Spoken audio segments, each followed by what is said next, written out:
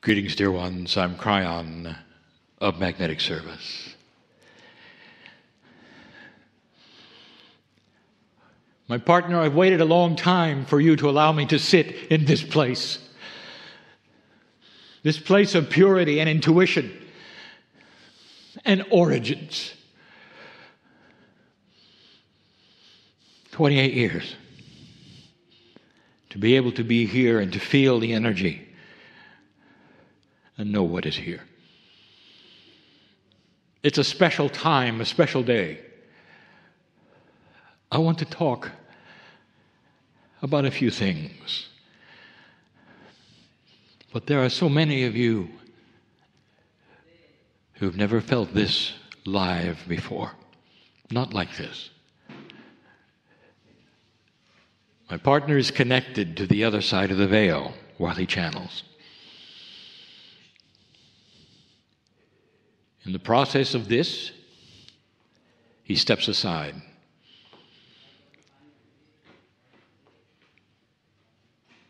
In stepping aside, dear ones, it is not an out-of-body experience. That is not needed any longer. He listens, he understands, he can remember what is being said. It's almost like he's standing in the other room with the door just a little open. There is so much here. Dear ones, I know every single one of you. Is that difficult for you? I am not an entity. I'm a piece of the whole. And so are you. If you had to define God, what would it be? Where would it be? What has this meant to you in the past? Where does it lead you to right now as you listen to this message? What if I told you that inside you there is something, an essence, some have called it a soul, and it's forever. Today it's human. 1,000,000 years ago it might have been Pleiadian. 1,000,000 years before that, it was watching planets occur. 1,000,000,000 years before that, it was watching the universe begin in certain places. 14 billion before that, it was in another universe. Dear ones, you are eternal. The eternalness of what is inside of you gives you that which is the wisdom, the purity, the awareness of what is going on the planet right now. I want to talk to you about this purity that my partner felt. He never felt anything like it. Because it isn't on this planet in the way it is on the other side of the veil. This channel is about energy. The next channel will be about information. I want to tell you what's in that purity. What is it that you can feel when you connect? I'm not talking about the information that you would get about necessarily your help for your life or how to do this or how to do that. I'm talking about the connection. What does it feel like? What is there? Do you know why I know you? Because there is no separateness in God. There is only a oneness of God.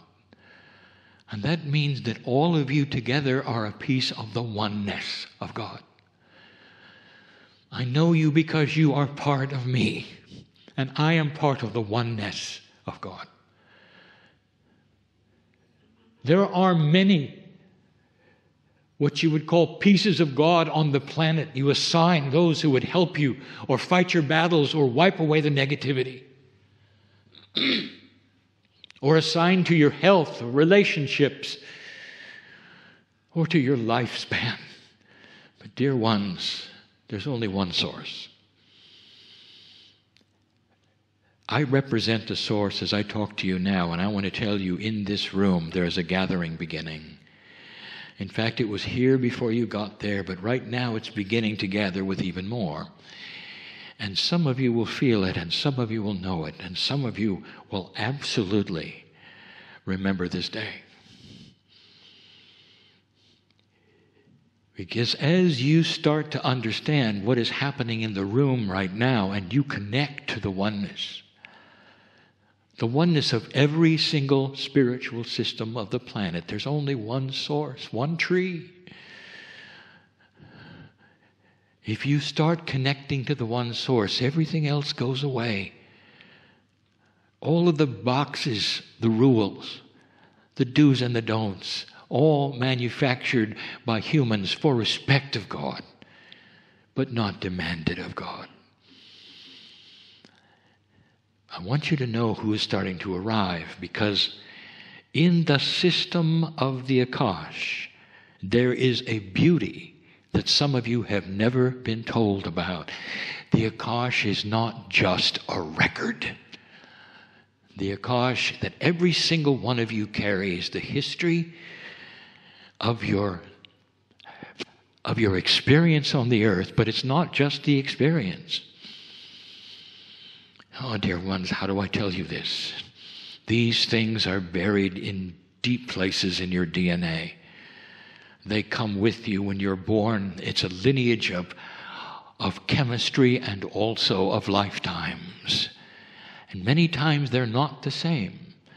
Lifetimes can be different than the lineage that you carry in your chemistry, but they're all there as energy for you. And with this Akash comes in something else that you didn't expect. There is a system, dear ones. And the system says this, that when you pass over, a piece and a part of the oneness of your soul is passed to your children. And they carry it in their Akash, a piece of you in their experience. It's not linear. And those who told you it was are in a linear box of teaching because they don't know anything else but that. Those you've loved and lost are in your Akash right now. Have you ever had that which is a smell, for instance, of a parent that you've lost, and it comes from nowhere? That's them saying, I'm still here, I'm still here, I'm still here, I'm still here, I'm still here. There are those in the audience who've lost children, and they're still with you. And they will simply, they'll give you signs that are so positive as proof. Mom, I'm still here. Dad, I'm still here. I'm still here. I'm still here. There's an assignment that you have, that you'll be with them for the rest of their life, and their children will go into their Akash. It's more than a record. It contains so much more that is a symbol of the love of God for the human being, so that you can move forward, not in grief, but in joy. And that's what I want to talk about. What is it on the other side of the veil that you would feel first? What is love to you? Mom, what is love to you and your child? Let me ask you this. When you think of the birth of your children and the day it happens, are you somber? Oh, you may love them. It might be the greatest day of your life. But you're not somber. You're not sad. You're not angry. You are filled with the most beautiful joy and laughter that is possible with a human being. You want to sing to the heavens of the life form that has come from you. Oh, life giver, woman, listen.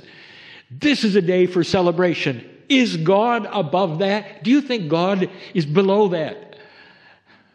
What I'm trying to say is this, that on the other side of the veil is joy and laughter.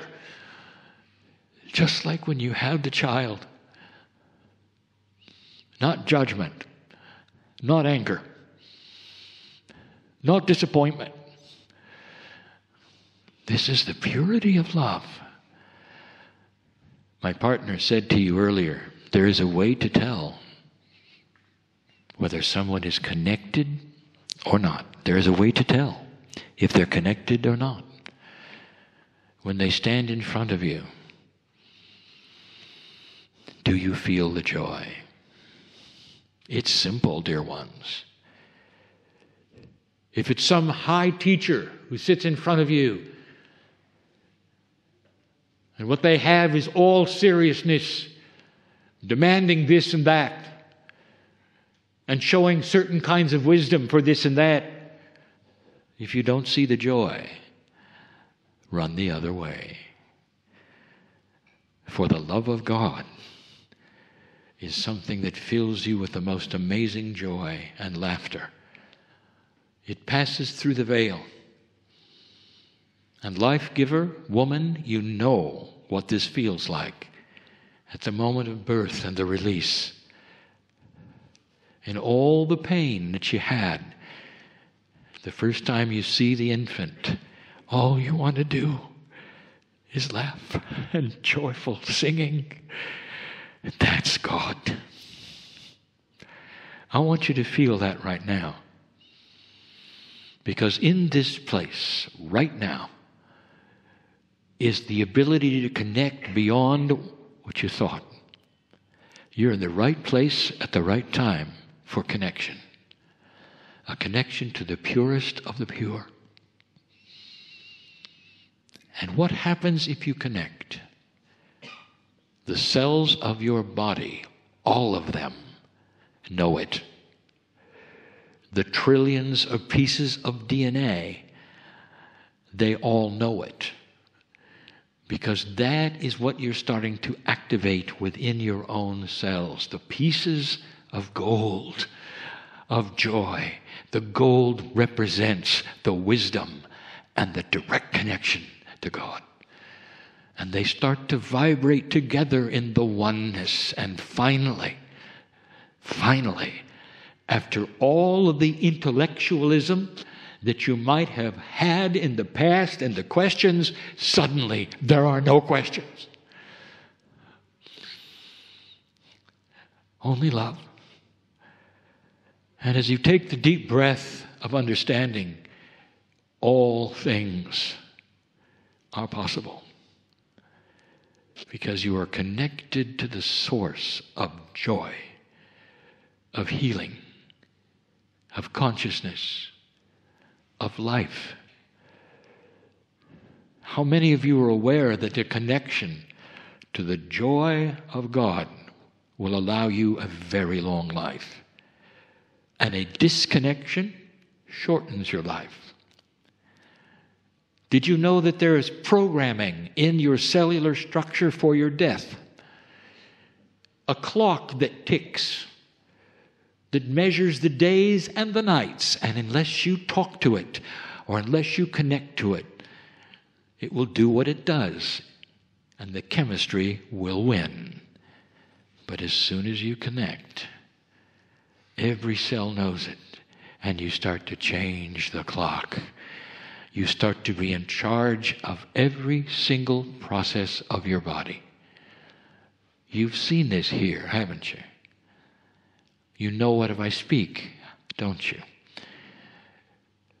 The connection is personal. You don't connect for others.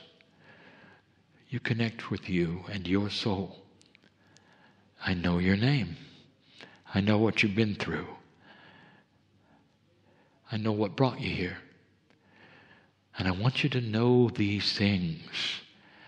I want you to feel the explosion of things you didn't expect, and what you can bring from this place that will last the rest of your life if you truly connect this moment, this day, with all that is.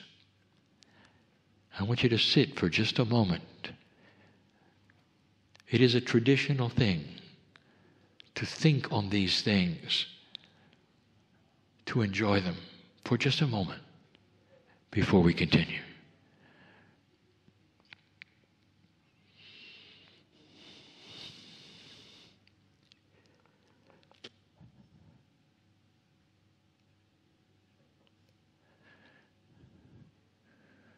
What if they were really here? What if the ones you've loved and lost are looking at you now? And they say, "Well done, my daughter, my son." What if the oneness will win over everything else? It wins over the intellect. It wins over the emotions that you've been told. It wins over the big lie that says they're gone forever. I want you to teach your children well that when your body stops breathing, it simply changes energy and it goes to them. If they will accept it, they will feel you forever, Mom, Dad, just like you feel the ones you've loved right now. This is the oneness. There's no better way for me to teach this to a human being than to relate to what you think is death, for it isn't. Do you dare smile with joy when you think of those departed, instead of the grieving or the sorrow? And if you can, that's the courage of that which is light and connection. If you can feel the joy of the oneness, you're connected. Oh, dear ones, the connection is prime. It comes before anything else. There are some in this audience who have come for a healing. You see, I know who is here. I do. I know what you've been through. There is even a healing going to happen in the group that is not local. Because this is the time for it. You have created a portal of oneness that you are swimming in at the moment. There is so much activity here. Some of you can feel it. And the chills that you might have would agree, and the body knows.